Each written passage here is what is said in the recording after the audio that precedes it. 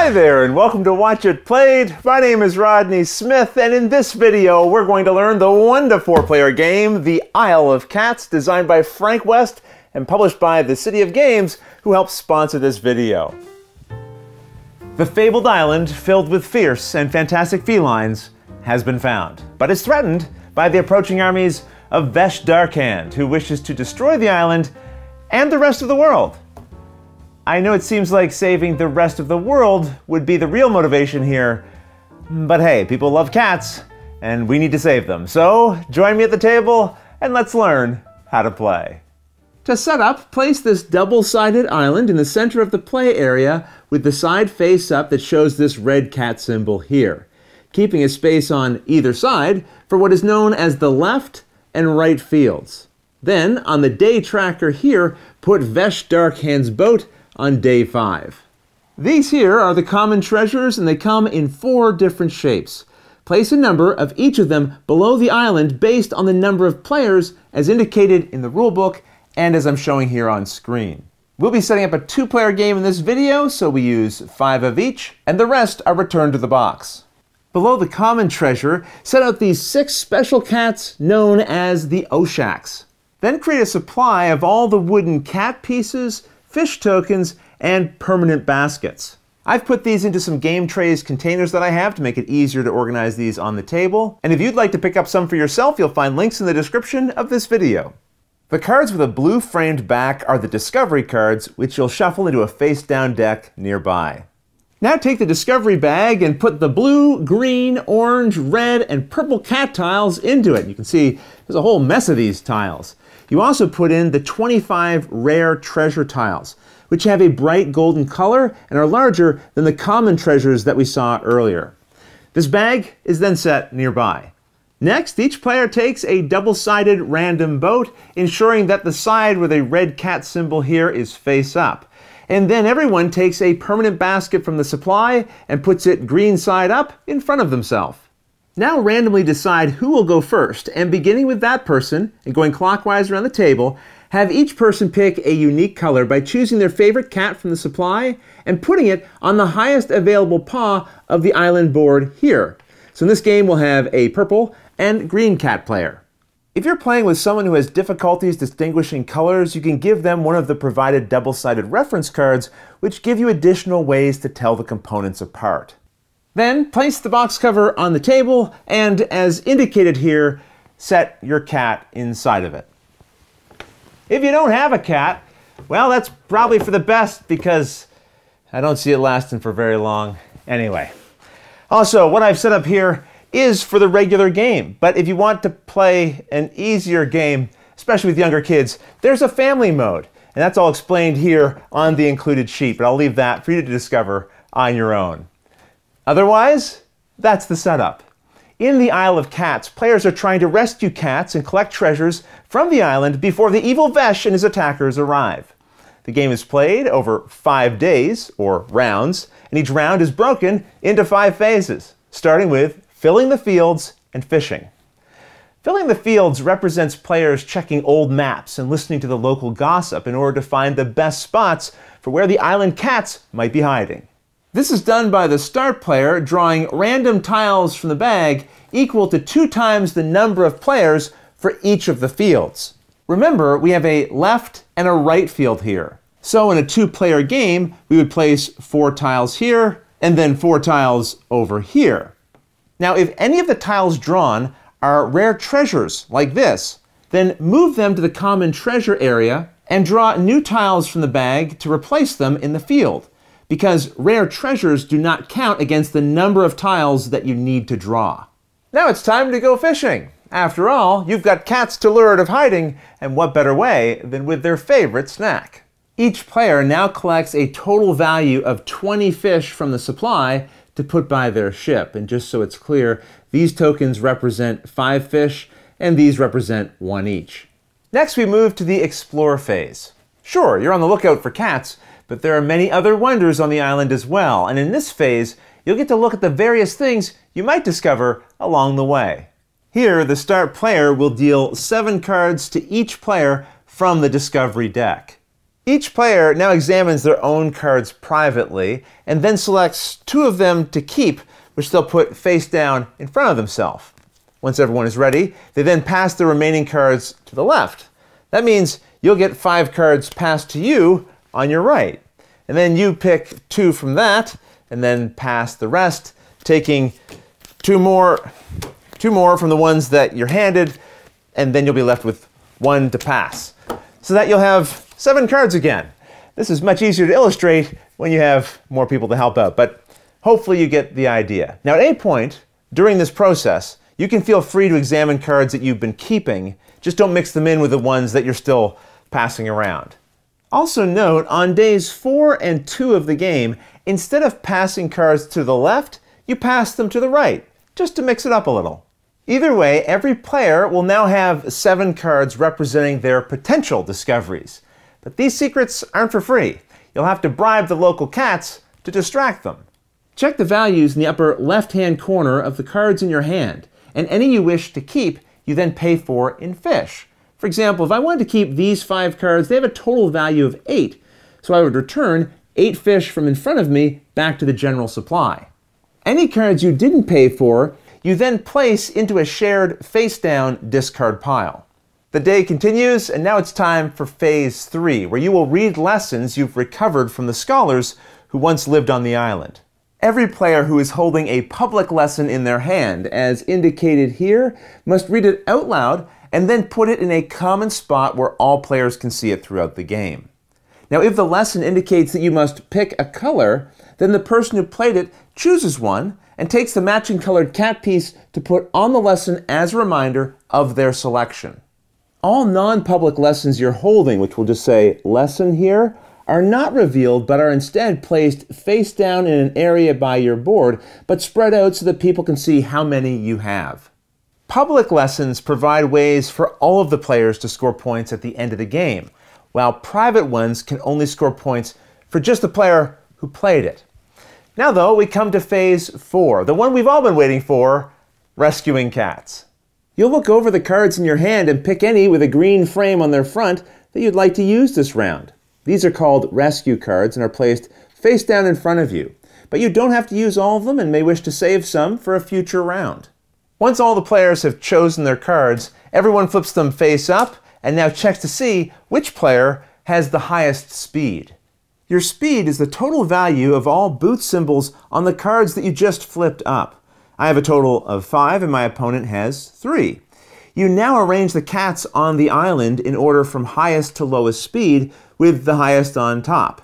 And in the case of a tie, the tied players would maintain the same turn order relative to each other as they had had before. In this case, as the purple player having the most speed, I'll just stay where I am.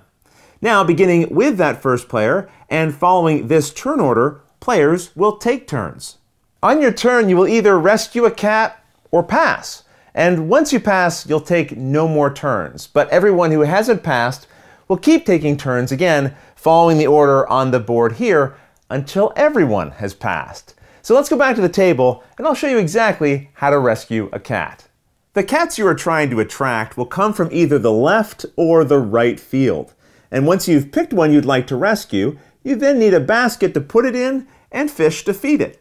Cats on the left require 3 fish and cats on the right require 5, as indicated beside them.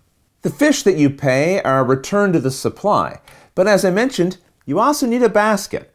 And this can be a permanent basket, which is a token like this, that you'll then flip over to show that it's been used and can't be used again that day. You may also have a basket on a card that you played this round. If so, you can use that instead by sending it to the discard pile. Alternatively, you might have broken baskets like this, which are no good on their own. But if you have 2, they can be combined and discarded just like a regular basket. With the cat you've chosen fed and secured in a basket, you then immediately place it on your boat.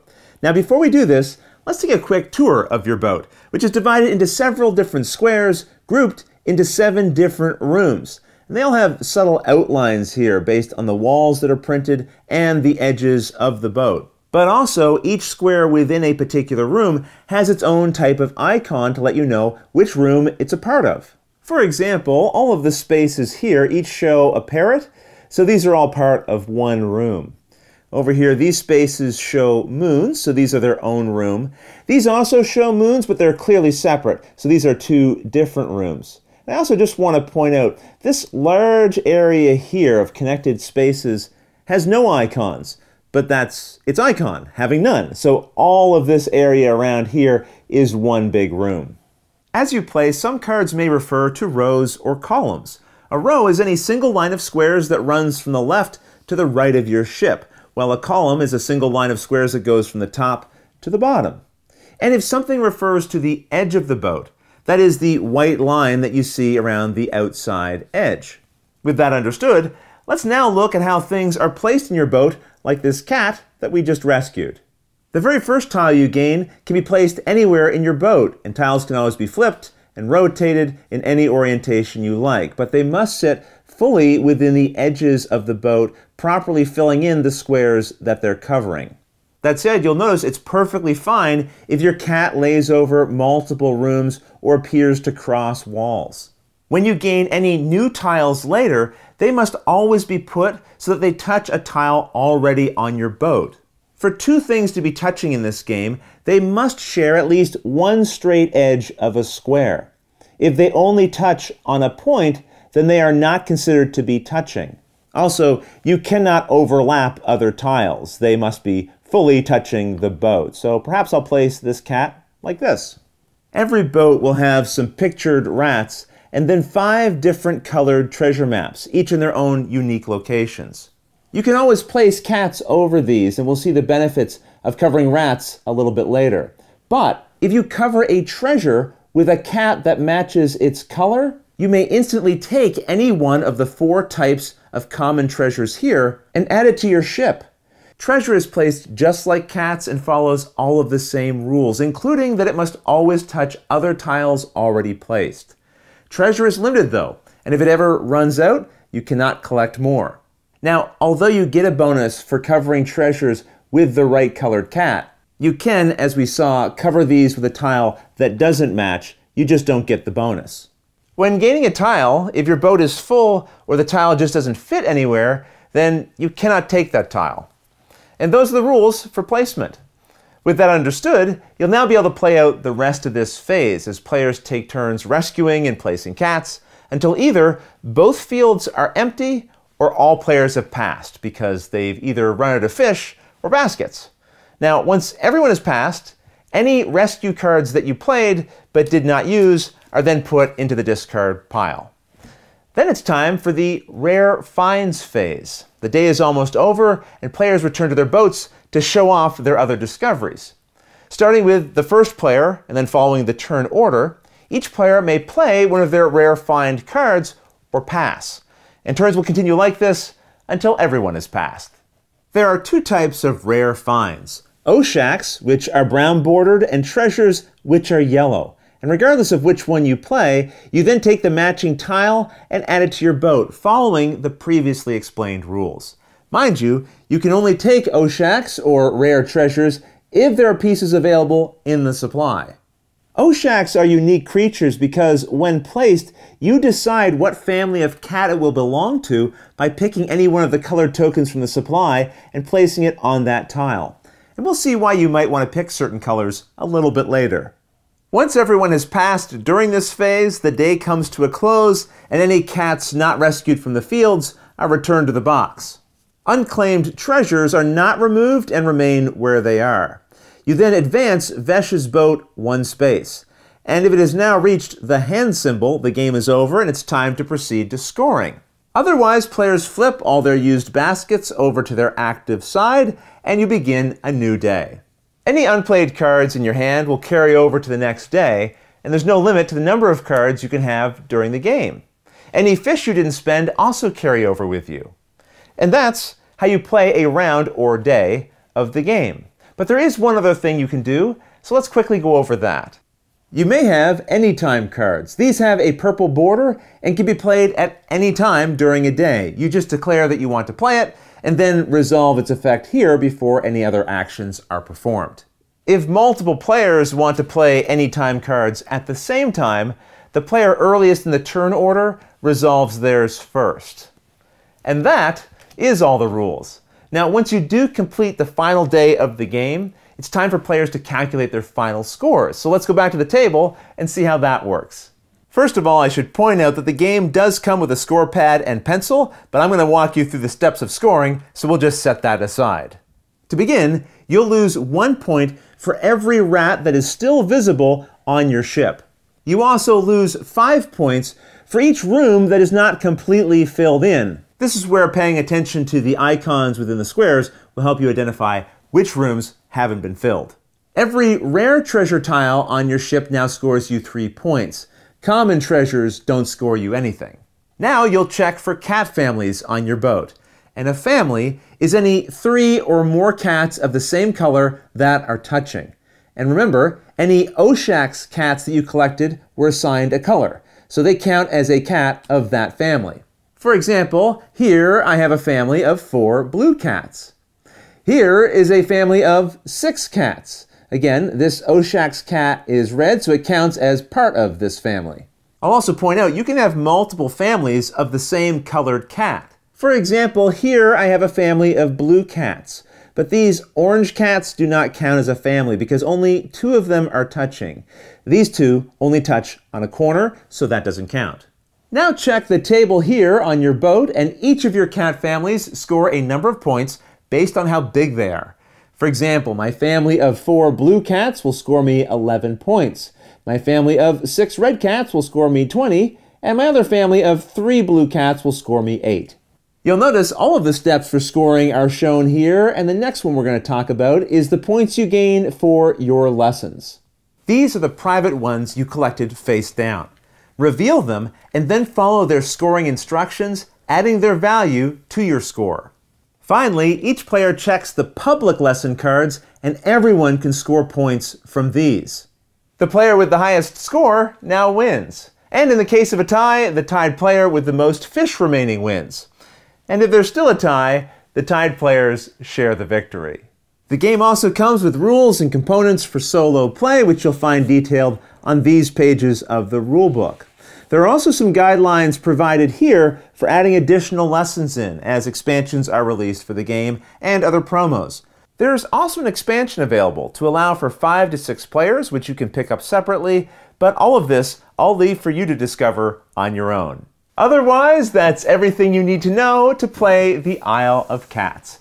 If you have any questions about anything you saw here, feel free to put them in the comments below, and I'll gladly answer them as soon as I get a chance. You'll also find forums for discussion, pictures, other videos, and lots more over on the games page at Board Game Geek, and I'll put a link to that in the description below. And if you found this video helpful, please consider giving it a like, subscribing, and clicking that little bell icon so you get a notification anytime we post a new video. But until next time, thanks for watching.